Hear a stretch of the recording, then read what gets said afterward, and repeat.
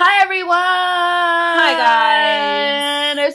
So, we are here once again to talk about a disbandment or a member that's leaving. It's just like, a lot has been going on this year. Jeez, 2016. We've always liked 4Minute, but we've never been like die-hard 4Minute fans and like know everything about all the members and things like that.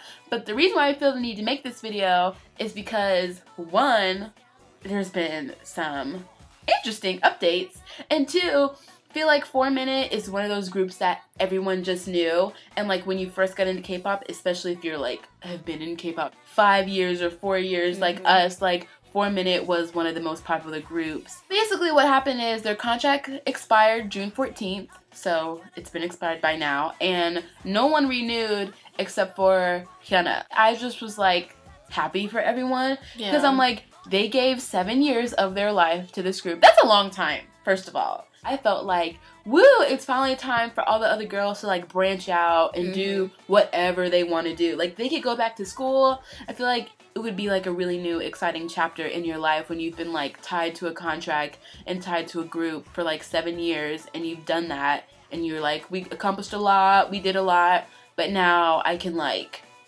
do whatever I want. Yeah. Like, the world is literally at my fingertips. Obviously, after a certain point, it was pretty much just like all about Hyuna. But in the same sense, even though when 4Minute did have a comeback, it wasn't a Hyuna show. Like, that's the thing that I can say. It wasn't like Hyuna has every single line and then she's always on the screen. Yeah. Like, it wasn't just, the main focus wasn't her. It was still like a group. I always felt like the reason why they worked out so well still, and I feel like there was no really like issues between them, because even though I didn't really know a lot about the group, I always felt like the girls were so close.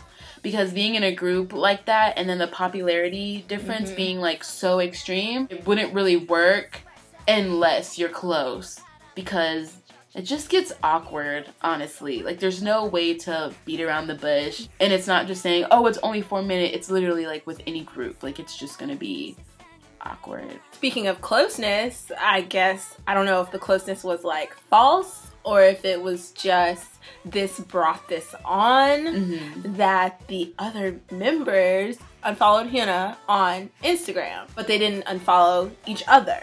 It's like you're making a point. When you do something like that, you're not just trying to, you know, this just happened, the news kind of just came out. It's only been happening for a few days. So people are watching and looking and seeing what's going on.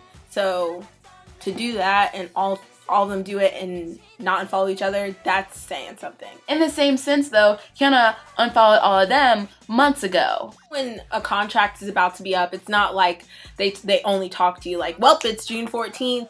Bring them in the office, let's make a decision. Like, they pretty much know what they're gonna do probably months in advance. She obviously already knew that she was gonna resign. If she's working on new music, new summer comeback, she's been working on that for a few months now. A lot to blame is Q, because if I was Hyuna, obviously I would resign. But if I was any of the other members, I wouldn't even want to stay with the company, because I'm like, I could resign, but then what am I gonna do, sit in their dungeon? 4Minute has had 2 Yoon, and like they've all done like different stuff here and there. Like, I mean, I don't like fully know like everything that each member has done. Gayoon and Jihyun have aspirations for acting. Jiyoon is leaning towards singing and producing, and she's looking for an agency that will support her. Sohyun is currently on a variety program, My Pet Laboratory. I feel like when you talk about everything, when you really think about it, I still don't really know how to like piece it all together. Obviously, Cube is a huge part to blame for this, because they didn't even make it so a group would want to re-sign with them. If I was in a group and all my other members made an Instagram, I honestly, just the way I am, I wouldn't follow them, because it just causes too much. Because you can follow them, but then it's like when something goes wrong and then you want to unfollow them, or just some shit really goes down, it just like causes too much, and then people watch it like all the time. Like, you could follow 100 people and then you unfollow someone. Some fan is gonna go and try to see who you just unfollowed because they want to know, did you unfollow a member? Especially Instagram. Instagram's more personal in a way. And people start to act like if you're not following someone on social media literally means whether you're friends or not. And that's just not true. Let us know what you think about 4Minute disbandment. Is there some drama going on? Is there not?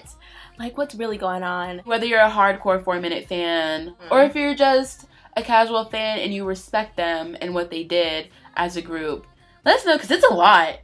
Woo! And on that note, we'll see you guys later. Bye.